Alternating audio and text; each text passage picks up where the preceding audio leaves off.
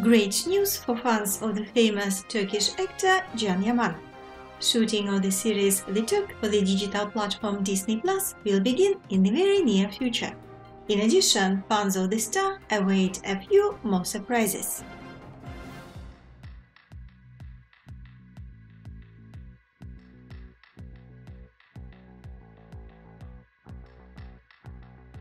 The well-known journalist Birsen Altuntaş claims that Can Yaman's series Violet as the Sea in Italian attracted a lot of attention from the audience and achieved high ratings.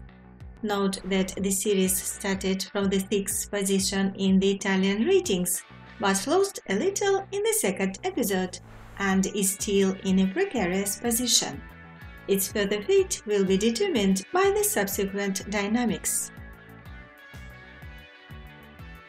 Meanwhile, Can continues to prepare for the role in the series The Turk, El Turco, which will be filmed in Budapest. Production company Ayabim is preparing a series for the Disney Plus digital platform. Directed by Uluç Bayraktar, screenplay written by Kerem Derin and Çisil Hazal Tenim. Filming for the series will begin this week. Interestingly, the project is filmed in English.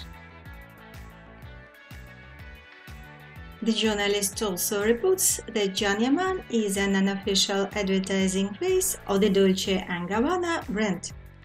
At the end of the month, a commercial starring the Turkish actor will be released. He has also been the face of the famous Dijikka pasta brand for 3 years now. It can be stated that the career of the Turkish actor abroad is developing quite dynamically. In addition, in the near future, he will work in the upcoming series Sandakan, the shooting of which has been postponed for now. We'll follow developments. Stay tuned and don't forget to subscribe to our channel.